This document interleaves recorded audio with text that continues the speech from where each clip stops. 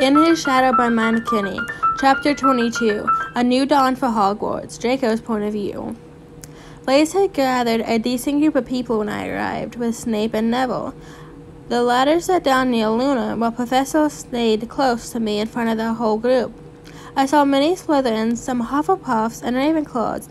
I even noticed some red and gold ties in the room. They all seemed a bit uneasy about what was going to happen. I coughed and began speaking at the group. You might have noticed that Dumbledore is getting worse and worse with every day. A part of us can't really choose their classes anymore because they are too dangerous. Some of us can't even leave our room alone, scared of being pulled into a dark corner. They are forced to act as if they are slaves. If we were talking about alphas or betas, Dumbledore and his order would have started screaming about human rights and equality. But we are talking about the omegas in our community. Our headmaster encourages the mistreatment and abuse against omegas, and we need to change. If not, then this war that is in some of our parents and friends are fighting for is nothing. The situation won't change. We need to change this school, starting with ourselves. We played the role of obedience for long enough. I think it's time for a rebellion. We stood in his shadow for too long, and if he can't wake up and realize his wrongdoings, we're going to fight. When I stopped my speech, the room was silent. Nobody had said anything, not even Snape. I didn't know what to do to break this uncomfortable silence. People looked at each other, unsure what to do, and a sudden fear overcame me. What if people didn't agree with me? What if I was the only one thinking this way? Draco, but what are you planning on doing? A small female voice said. Luna was looking at me with her innocent eyes, expecting an answer. I was dumbfounded for a moment before I replied. Well, we won't make you kneel next to us in class. We are going to teach you defense, spells, hiding charms, and other ways of magic. Dumbledore was trying to keep away from you. We're not going to let omegas be humiliated and punished for no reason. And if we all end in detention together. She nodded, happily clinging to her alpha. It seemed she had encouraged others to talk now because several hands went up into the air. And what about alpha-beta relationships? A boy in the back asked. I did not know what he meant by that. I don't know if they were being discriminated to. Alpha-beta couples are normal couples, even though Professor Dumbledore is slowly trying to destroy them in hopes for them going into alpha-omega and beta-beta relationships. Do not listen to this senile old fool.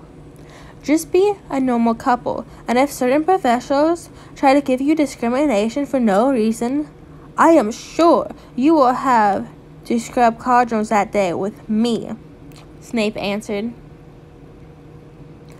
Do you really think we can work this out behind Dumbledore's back? I mean, he has ears everywhere in the school, a Hufflepuff asked.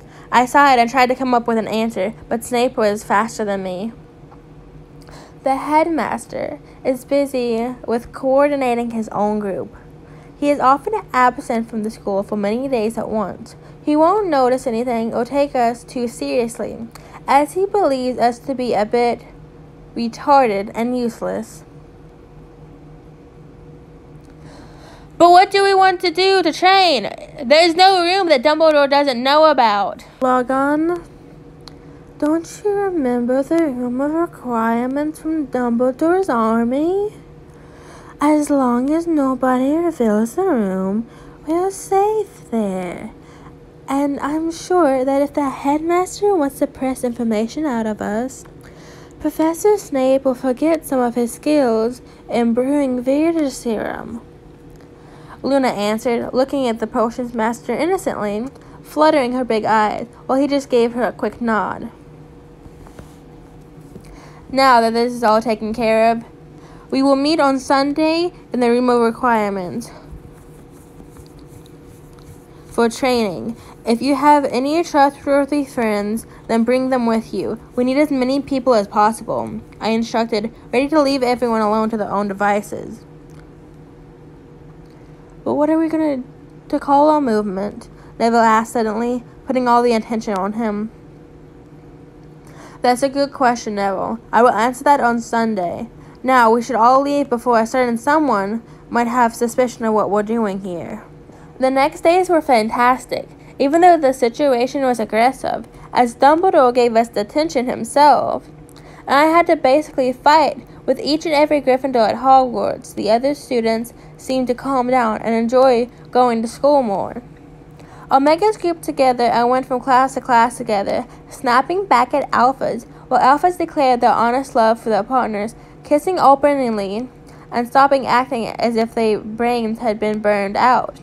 Betas came out of their hiding and were openly displaying their status, characteristics, and personalities.